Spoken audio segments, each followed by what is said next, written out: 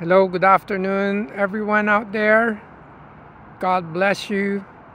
It's me again, Brother Alvin, the evangelist from Canada.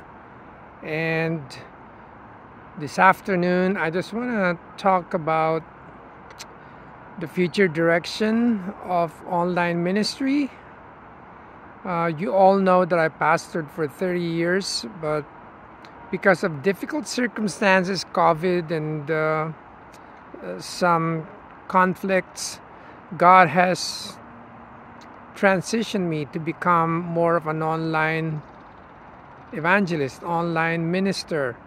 So my channel has, after a year now, almost a year, I have about 94 subscribers. And maybe, on YouTube alone, maybe 18,000 views to 20,000. Of course, if you add Facebook Live, it's gonna be more than that for the whole year of 2022. So what can I say? Well, sometimes it's hard to understand the transition. I have gotten used to 30 years of being exposed to people. Well, we still have online service, in-person service in US with probably 10 people, a dozen people. But I'm not discouraged by that because I know that, there's a greater harvest out there and only God knows. Here's what my take. Here's what I believe. We're living the days of technological advancement where every person has a cell phone. And I know in the world out there, there's a lot of people who are seeking and hungry for the truth. And there's a lot of people, young people especially, young millennials, young generations who, they're not excited about church traditions, but they use their cell phones a lot to seek for the truth. And a lot of young people now are just listening online to sermons, preachers, apologists, pastors, evangelists. And how many thousands, millions of people out there in the world who are in this category. So here's what I believe. God knows that the harvest, the potential out there is great because of technological advancement, because of online ministry, Messenger, YouTube, Facebook. God knows that there's a high potential to reach, to seek, to save the lost out there. And I know God's going to use this. So I am accepting this challenge. I am accepting this transition with all my heart because God knows this is His plan. This is what is best for me right now. I've been walking half an hour in this trail already. And I just realized I've had 30 years experience as a pastor. And I have so much to share to the world. In terms of experience, how many church workers, leaders are listening to me, ex-pastors, present, current pastors. They can learn something from me. And also I'm into apologetics, so, I can give them tips on not only church leadership, but theology, I've been into apologetics. I've studied soteriology in the last 5 years intensely. I've studied Reformed theology and Arminian theology and a few theologies on the sovereignty of God. It's somehow I believe God has a purpose for that. So now when I make short videos for 10 minutes, it just comes handy. Whatever has been stored into my brain and into my heart just comes out naturally. So I really believe God has prepared me for this. God has used COVID, conflict to close one door and open a new door.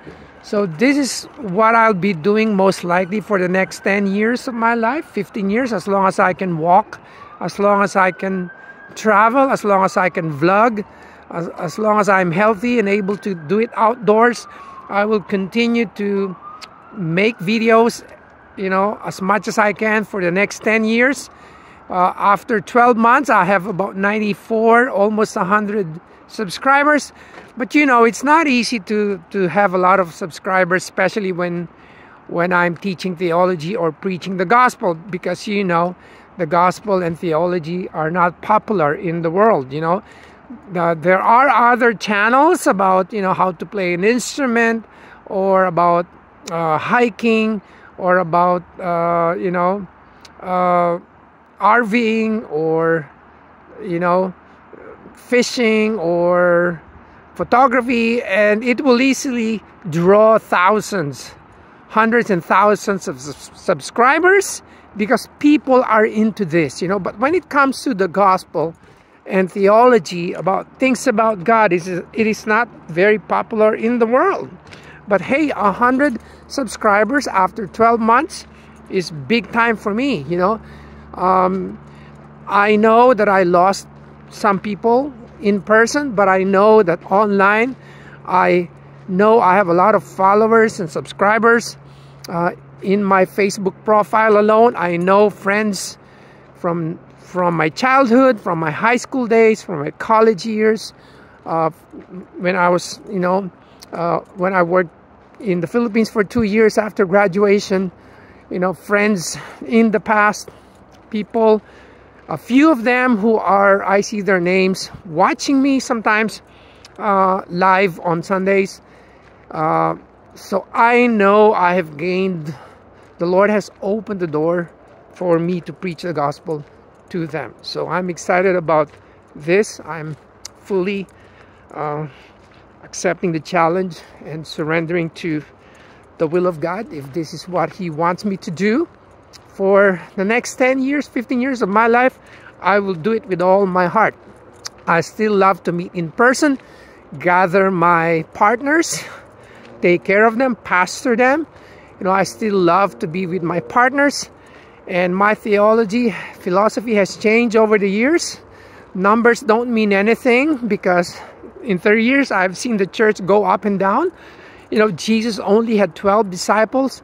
And if in the next 10 years, I only have 20, 25 partners, well, praise God. I don't need 100 people, to tell you honestly. Disciples are more important than the crowds. Partners, supportive partners who are all out with me in this mission. A couple of dozen, is more effective, more efficient. It is easier to handle, and at the same time, I have the tools to spread the gospel to the world via technology. So I would say, for a year maybe of doing vlogging, I was more effective in reaching the world than in the past 30 years. So yeah, I've had about 25,000 views, maybe up to 30,000, for a full year, combining all the platforms, right? YouTube, Facebook. Yeah, so, well, I would say glory to God. Lastly, this ministry may be a little bit, I'm still adjusting to it. It can be, lonely sometimes when you're working alone. Because now, I spend more time alone on the trails making videos. I only see my partners once a week. But hey, I'm used to this kind of life, because in person, my personality, my gifting, I think I'm an introverted person, so I don't mind working alone. I probably am more effective working alone, because God has gifted me with evangelism, apologetics, teaching, and I need to spend time alone, studying theology, right? I'm more of a teacher, apologist, but I can also work with people. But again, things have changed now, you know, from working with communities and the public. Now I only work with my partners. So, but anyway, I'm just pouring what's in my heart right now. I am accepting the changes that God, you know, brought to my life, to my ministry lately, and I'm excited to see the next 10 years. Maybe it will grow to 500 subscribers, 1,000 subscribers. Doesn't really matter. The important thing is they hear my videos. Amen. And I expect to travel more in the future, Lord willing. That's what evangelists do. They travel a lot and see what the Lord will do. So I'm taking this challenge, and if you are listening to me right now, you want to be one of my partners, please do support me to continue my ministry, because the Mission Society, the FreedomFire Mission Society, needs your financial support. You know, we are still supporting 3 churches in the Philippines. We still have a few expenses, you know, that we need to take care of. So any amount of financial support coming from you will be greatly appreciated. I'm only 62 years old. You know, I still have one dependent who is, you know, going to college, you know, next year for 2 years. And I'm still out here in the most expensive city in Vancouver paying my mortgage. So if there's any way you can help us with this ministry, it is really appreciated with all my heart. May the Lord bless you. You know, just, it's very easy to be a partner. Just subscribe to my channel, or follow me on Facebook. And if you want to support financially, send me a text message, because I will send you our email address for e-transfers. Anyway, may the Lord bless you. Thank you for watching and listening. God bless you. Until the next one.